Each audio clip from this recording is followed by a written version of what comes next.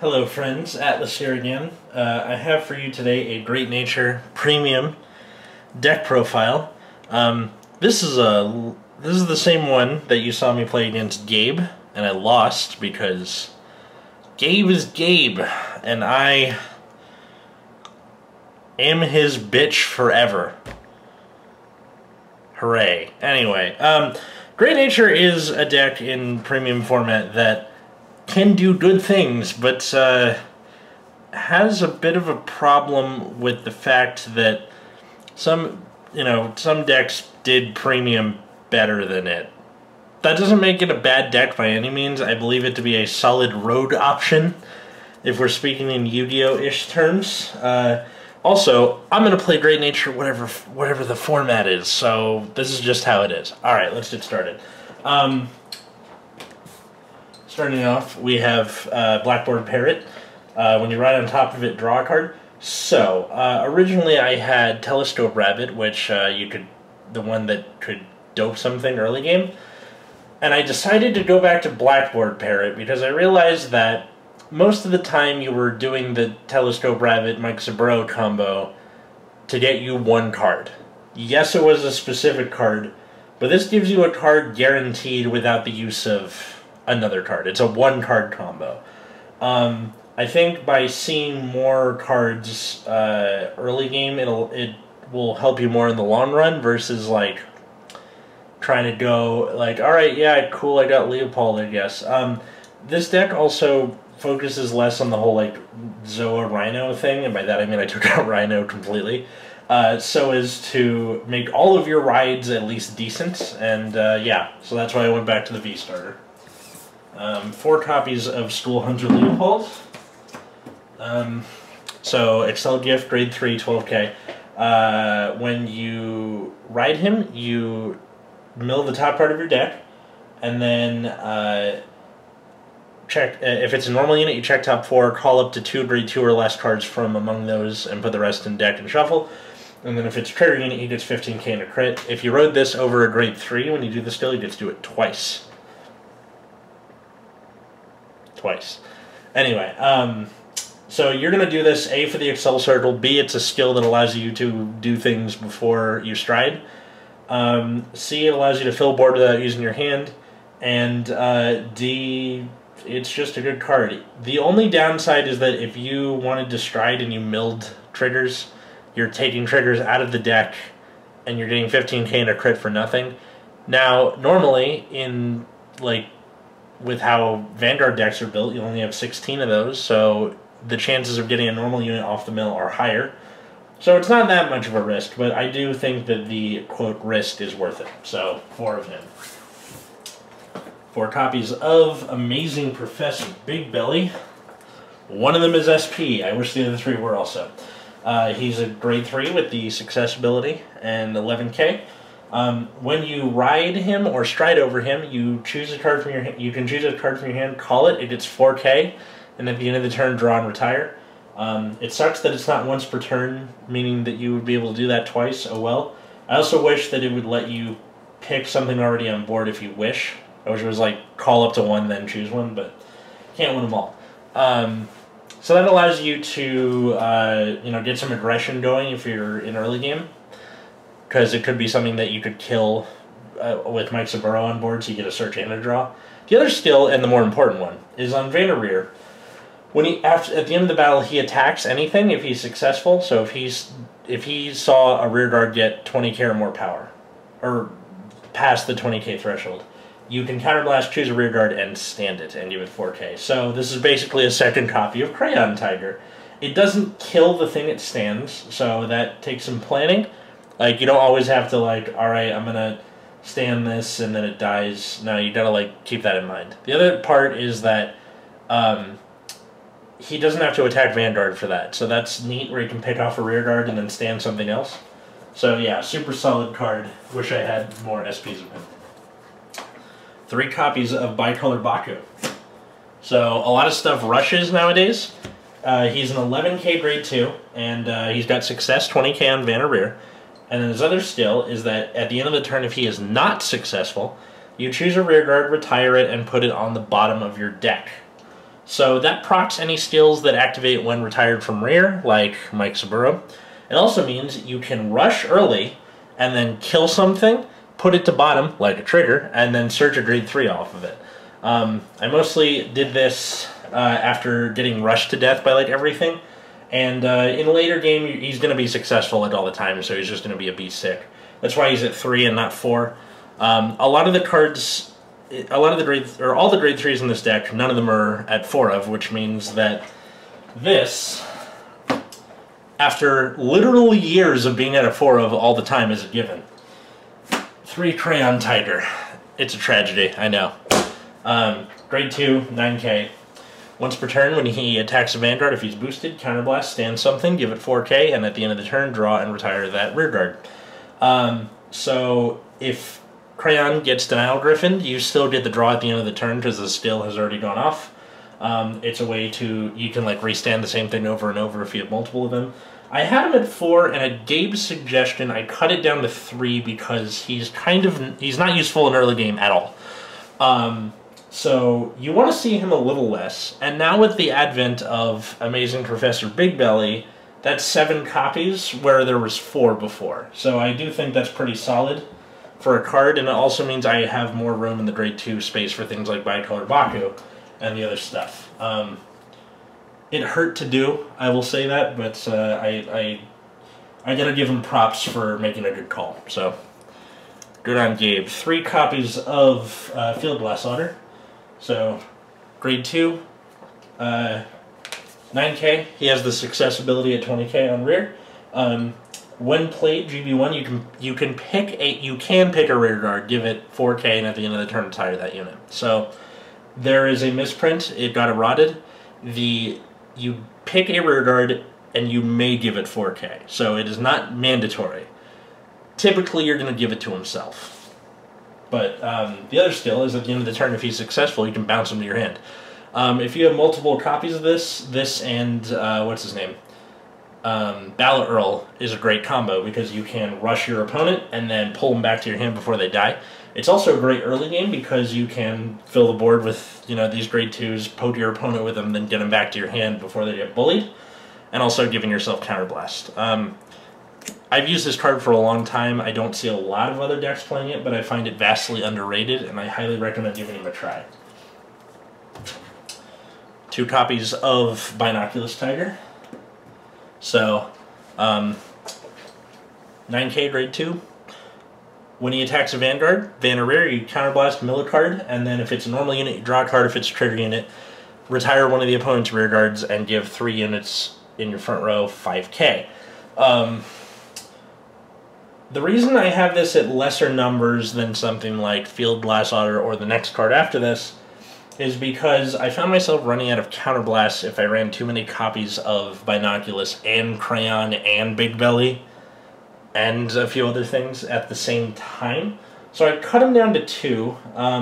Typically you're probably just going to be doing it in the early game because you risk decking out by using the skill too much, which is also a reason to run less copies of it. That doesn't make it a bad card, though. It's also the only card in Great Nature that allows you to retire the opponent's stuff, which can come in handy. I am looking squarely at you, Honolly. 2 copies of Durwolf. So, pretty simple card. If he hits Vanguard at 20k or more power, draw a card. Good pretty much any time in the game except when your opponent's at 5 damage. Allows you to make the Battle Earl turns funnier because you're like, alright, if I hit, I draw. God damn it. 2 cards. So, yeah, pretty solid card. You don't really need more than 2 because it only works on rear. You're essentially getting the same benefit by doing Binoculus because he also draws you a card involving attacking. And, the difference being that this has to hit and that it's free versus requiring a counterblast. So, if you want to run more of him, you can, cut down on a Field Glass Otter, do a 3-2 thing, or if you end up wanting to run 4 of him, which I don't know why you would, but let's say you do, cut a Field Glass and cut a Binoculus, but I highly do not recommend that. Okay, grade 1s, we have 4 copies of Monoculus Tiger. So on Vanguard, when he attacks or boosts, you Soul Blast, mill the top card of your deck. If it's a normal unit, the attack he is attacking or boosting cannot be guarded by sentinels. And then if it is a trigger unit, the opponent can only guard that attack with triggers. Mostly used for your kill turns. Also, the fact that it is a flexible card with a 10k shield is a grade 1. Like, calling it to an Excel circle or something is also very potent. And I really don't think I need to sing this thing's praises. It was more useful in the Zoa Rhino combo, where it was a third of your win condition. But that doesn't mean that it makes it a bad card. Now, that said, I also run 2 copies of the new Stamped Sea Otter, which is literally the old Stamped Sea Otter, except it's 8k and has 10k shield instead of being 6k with 5k shield. He cannot be retired by card effects, so Shadow Paladin can eat a dick, where they're like, alright, choose something to retire, and you go, I choose that, and then you smirk at them, and then they sigh and move on with their life. I know it's a little weird to like run stuff just for the shield, but it does come in handy to, you can like rush with it, and then even if you give it doping effects, like, you know, like move it up and then do Battle Earl, it's not gonna die. And it's a overall flexible card. If you want to run less Monoculous Tiger for whatever reason, just up the amount of Stamped Sea Otters, but don't put either of them to 0 because they're rather important just for their shield and for their flexibility and skill. 3 copies of Honorary Assistant Mike Saburo. Mike the TA. On place during your main phase, pick a rear guard, and then it gets red text when it's put in drop zone.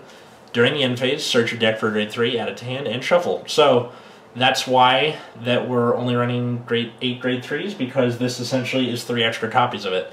Only really good in the early game. It's still good as like a way to search out an extra Crayon Tiger, or your cost for Zoa or Megaloma, or an extra Excel circle. It's really good. I used to run more of it and copies of Duckbill, but then I realized that if you call it off of Leopold's skill, it does not get the ability because it's R during main phase.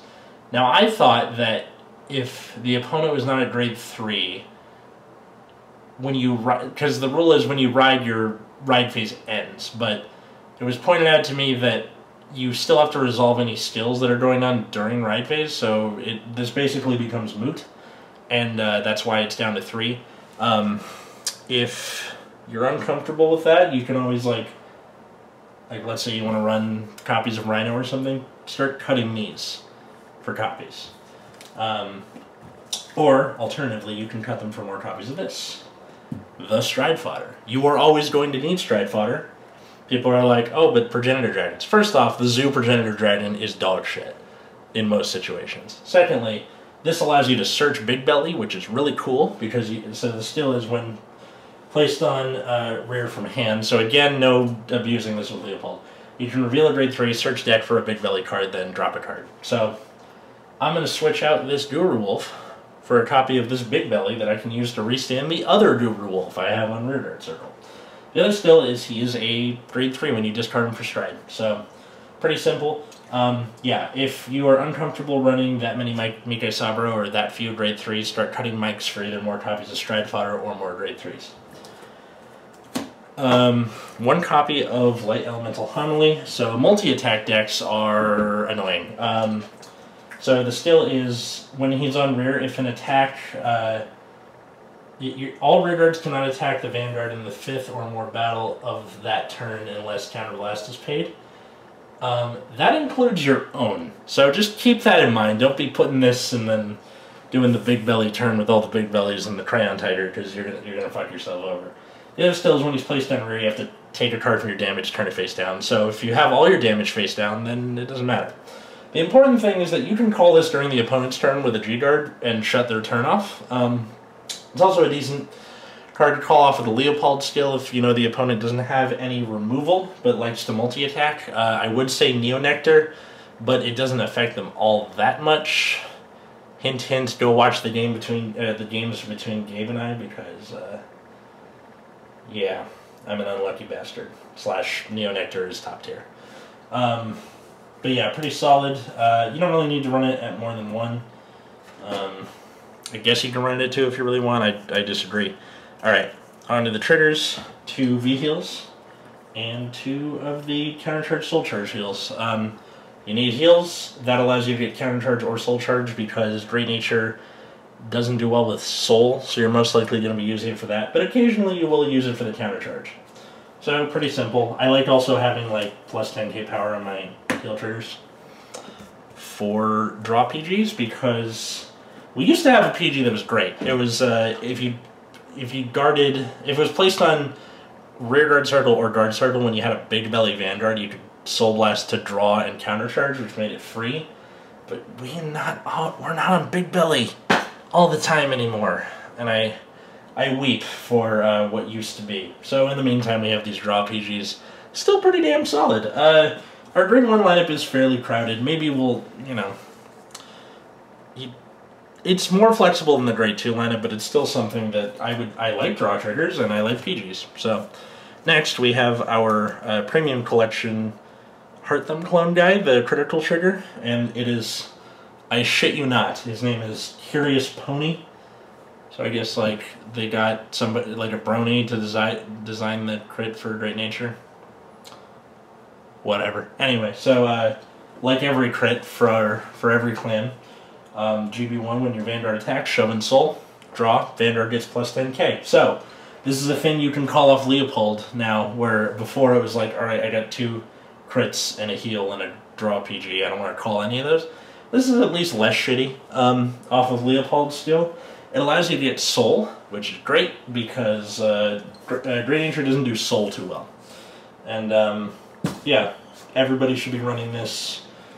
I highly recommend just stocking up, like, for literally every clan on these because they will continue to be valuable.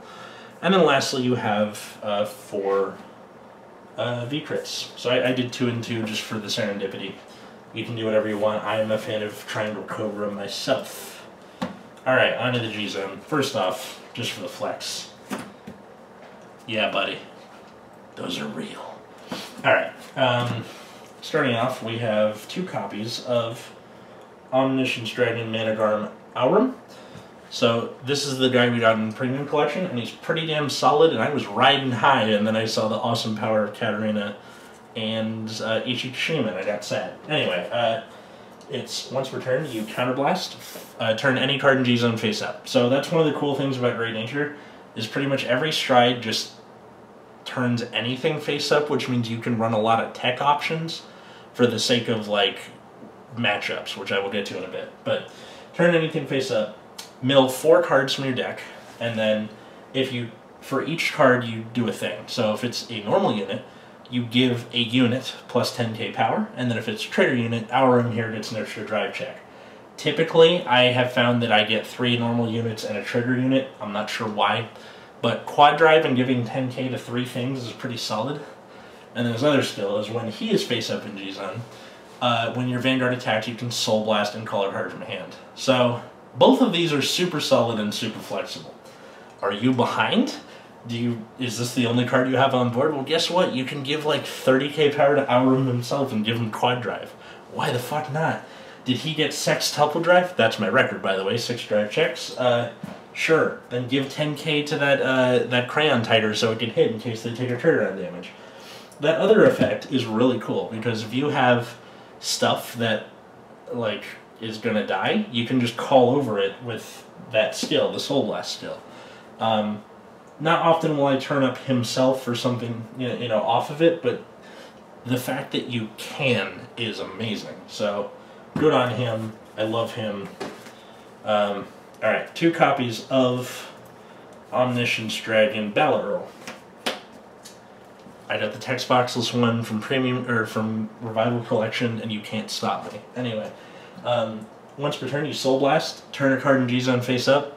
That is anything, like I said before, and then all of your units in the front row get plus 4k for every card face up in G-Zone, and they all get red text when they hit the opponent's Vanguard, draw a card. And then all of your rear guards die at the end phase that were on board when you did this, because it gives it red text. This is typically you G-guarded early, and this is your first stride, so now everything is like plus 8k, and then on hit everything gets draw. You're typically going to use this when it's about, you know, mid-range, like Shadow and Royal Paladins. This is great against. Anything that's overly aggressive, you're probably not going to end up using that. But guess what? You can turn it face up with anything else. I think if we end up getting, like, something else, I might cut it down to 1 because I never really use it more than twice. But it's still a very solid card. So, hooray for him. Oh, and no counterblast. So cool if you're playing against Gize or something. 1 copy of Omniscience Dragon, Aurum. So, I don't see a lot of people playing this, but I play it because this fucks over Kagero so hard. Counterblast 1, turn anything face up. Starting to see a pattern here. And then you pick any number of rear guards on your side, and they get red text, this unit cannot be retired by card effects. And then Aurum himself gets 4k for everything you chose. So what it's trying to do is make it so that all your doping effects... Oops. What it's trying to do is make all your doping effects so that they don't, you know, kill your stuff. The important thing is that because that works for the whole turn, Denial Griffin can go suck a lemon. I used this during the Anaheim Regional this past spring, early summer, and I was playing against a Kagero guy, and I remember a specific game where I went into this. He goes to G-Guard, he pulls out Denial Griffin, he stares at it, he stares at Aurum, he puts Denial Griffin away. This is before he counterblasted, so I let him do it. And he pulls out Defeat Flare, puts it away, pulls out Denial Griffin again, sighs, and then puts down another 10k so the attack was guarded. It was my favorite moment of anything ever. I love this thing just for literally stuff like that. And then if I'm not playing Kagero, I turn it face up with Aurum. So cool. Next up, 1 copy of the Leopold Stride. So if you have a Leopold Heart, which, come on, you probably will, when he attacks, you pick a rear guard, give it 4k, and then the ability red text, it dies at end phase, and then also red text that when that unit is retired, you search for a copy of it and add it to hand. I don't use this often. I mostly use it just for counterblast denial stuff. Like if I only have 1 counterblast and I want to save it for that Crayon Tiger, I'll go into this and, like, you know, do it just so you can dope 1 specific thing without killing your whole front row, which you would do with Battle Earl. So, cool. 1 copy of Kill Timka. So, he's success 25k, so he just has to see something go over, or 25k or bigger. When he does, you pick 4 cards from your drop zone, put them on the bottom of your deck, pick a rear guard, and then it gets, you know, 4k, and then at the end of the turn, draw and retire it. The important thing is that if you are about to deck out, this lets you not deck out for longer. So, pretty solid option, and guess what? It's another counterblastless thing, so suck on that Gize. 2 copies of the Big Belly Stride, and the last remaining vestige of the 4 SP packs that I bought. Dumbest purchase I've ever made. Anyway, still is once per turn, act counterblast, turn a copy of him face up, pick a unit, so that can include himself. He gets, or it gets 4k for every card face up in G-Zone when you do that. And then you can pick a rear guard, which can be the thing you picked itself or anything else, and then it gets red text when it hits Vanguard. Choose any number of other rear guards from, you know, number of cards face up in G-Zone, and then stand those. Typically what we want to do is have this and a bunch of open counterblast and big bellies and Crayon Tigers everywhere, and then just be restanding the same thing over and over. This puts an immense amount of pressure on the opponent, and it's a great way to come back after the opponent just rushed you down for a bunch of big numbers. It's, I've done the, like, alright, I have a bunch of heals and G-Guard into stuff and start doing all that kind of things. Still a great card. If this ever goes out of style, I am getting my SP pack framed, because that is the only way I can deal with the pain. A copy of Zoa and a copy of Megaloma. So, the Zeroth and Progenitor Dragons. The Zoa is counterblast when you ultimate stride it, so 3 cards face up in G-Zone, same copy as your Vanguard. Counterblast 2, draw a card, call it.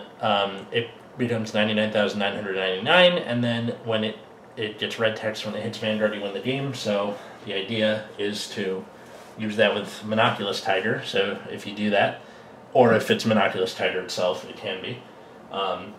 that means that no Sentinels at 99,999, or triggers only, which usually, like, they're probably just going to Sentinel you. The important thing is that it's a way to block, block plays. I usually, before it was with Rhino, now it's like kind of a desperation thing. I wouldn't call it a bad, it's not a bad card at all, but it's a little riskier now that I changed the deck some. The other one, speaking of risky, is Managarmr, so same copy as your Vanguard. Can't be turned face up by card effects, and then if it's face up during your, during your turn, you can stride without paying the cost. And then when you do stride it, you discard 2, and then at any point, I can't stop laughing at this, at any point during this turn or the next turn, if you would lose, you put your hand and your damage back into the deck, and then you shuffle, put 5 cards from the top of the deck into the damage zone, and then end the opponent's turn. So, should be noted, I'm sure Gabe went over this, but when you get to, if the opponent crits you from 5, that means you'd lose, you'd do the thing, and then you put 5, and you still have to take 1 more damage because you're still in the middle of being crit. So just keep that in mind. It also loses you the entire hand, which means your opponent, if they're smart, will start killing rearguard so that you can't really make a good comeback. I would recommend going into this if you're super far behind. If you are like, alright, I have this Leopold, I have another copy of Leopold, I have like nothing else. Fuck it. Just go into it. And then you get a stride for free. Maybe like you put a bunch of triggers back. That's something. Probably not going to use it all that much, but it's an option. All right. For G guards, we have Eris Spangled.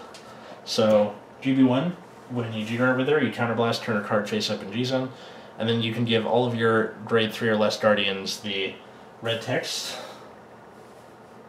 Yeah, that's better. Red text that when they're retired from guard circle, you draw a card. So you have to populate your guard circle with other stuff first, then go into her as the last thing.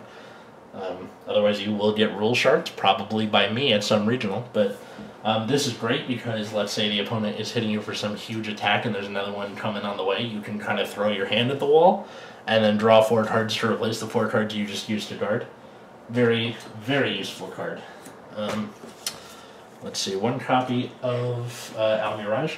So before, I used to run a 2nd copy of Kundalini, which you will see in a second. But I started running this when multi-attack became a thing, and Hanali can be called mid-battle phase. So, when you G-guard with him, you can Soul Blast 1, call up to 4, or is it? Sorry, call up to 2 things, then pick 4 units. They get resist, and then even if they're hit, they don't retire. So, what you want to be calling off of this is Hanali, otherwise it's just a flip target for Spangled. Pretty solid. Like I said, I used to run this instead, Kundalini, which when you G-guard, you pick a rear guard, and then give it the red text. At the end of the turn, retire that rear guard, and then countercharge 1. And then if you do that, Kundalini gets 5k shield. So, now that you have Stamp Sea Otter back, you can just choose it and get the countercharge for free. I used to run her at 2 because that means you could do 2 at once and get a countercharge 2 by just retiring 1. But Hanali became too important and Almirage came into the picture that way. So, Kundalini, still good. 1 copy of Ardillo. When you G-guard with it, you can retire any number of rear guards, and then for every open, if you have 3 or more open rear guard circles, he gets plus 10k shield. So because of Excel circles, this is like free as hell. Yeah, pretty solid card. And then lastly, there is Sankapa. So if I had more Counterblast to work with, I would probably run this instead of the second one of this instead of Ardillo. But when you G-guard with it, you pick him, you pick Vanguard and 1 of your rear guards, and then they both get 4k power for each open circle. Now that is different from having open rear guard circles like Ardillo. Open circles includes locked cards. So if Link Joker becomes a thing again, this still works.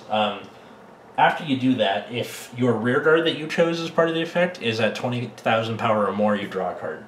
So that's a great way. This is a great first G-Guard, like if you went first and the opponent's striding on you first. I love this thing. It'd be fucking cool if the 4K power for each thing worked for the whole turn, but it doesn't. Oh well. Yeah, so that's St. Kelvin. And that was your premium Great Nature deck profile. Now, I know I ripped on it a lot, but I truly do love Great Nature. I'm probably a little salty from yesterday's filmings, which you will see on the channel.